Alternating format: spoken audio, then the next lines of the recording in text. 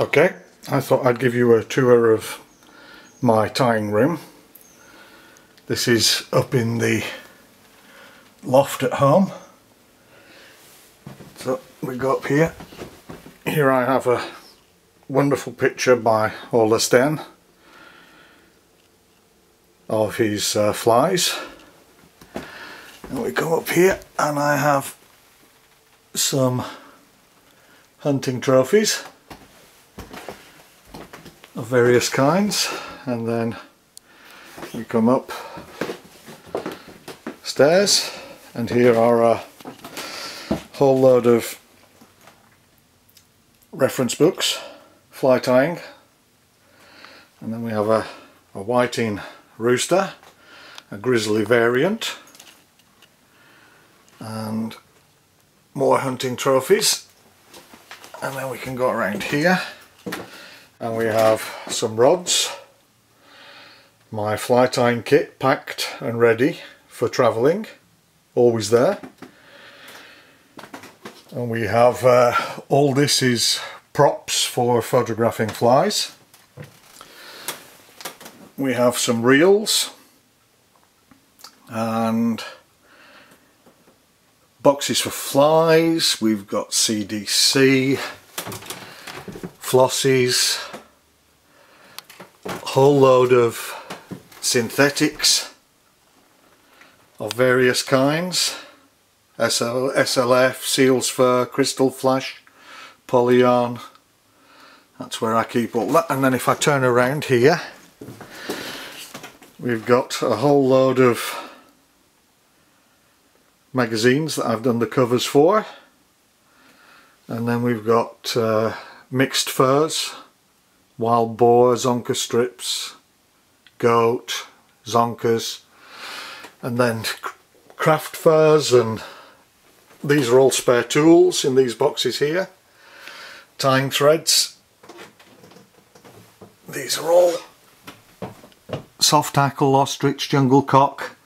And then up at the top here we've got hen capes and cock capes and dyed cock capes, dry fly saddle, saddle capes, spay hackles. And then we've got more rods down here. We go over here. We have all the reference books again. I love my reference books. So we go up here, fly boxes, various flies, more reference books. We've got some awards and medals and things up there. Here we have a beaver skull, native. And then we come around here, this is where I do the photography.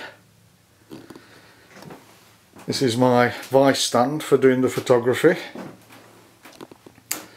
And then we have the computer and desk. Go over to the hooks. We've got salmon hooks and sea track hooks on the top. We have dry fly, saltwater hooks down here, and then we've got 4 other cases of hooks, boxes or cabinets of hooks here that cover everything. And up here we've got the vices. So there's the full Petitjean, the new one, with all the gear. And there's a Regal and a Dyna King and a Renzetti, another Regal. And we have the first tying bench. This is where I keep all my scissors hanging from the ceiling. We've got another Regal here that I do all my production tying on. And then we have all the other tools, all the magic tools that I use, and resins, varnishes, zonker strips of various kinds hanging there at the ceiling. This is a painting of a salmon that I caught on a 5-weight rod in Iceland. There's another, that's a big hook. I don't know if you can see this, but I'll try. That's the smallest hook in the world, in there. So that's 36 with an eye, and that's the largest hook in the world, so it's quite a difference. What What else have we got? We've got another big hook up there,